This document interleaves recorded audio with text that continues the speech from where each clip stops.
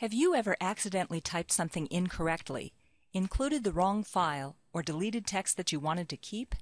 Well, with Case Catalyst's undo feature, that's no problem. You can fix mistakes like these easily and immediately.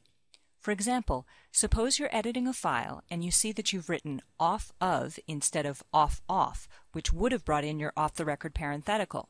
So, you delete the mistranslate, and then select include, and then, whoops, instead of bringing in your off-the-record parenthetical, your finger slips and you accidentally include a certificate of non-appearance. Well, with the undo feature, this mistake is no big deal because you can undo the most recent changes with a simple mouse or keyboard command. If you use the default keyboard map, you can press Ctrl-Z to undo. If you use the Cat4KBD keyboard map, you can just press Z.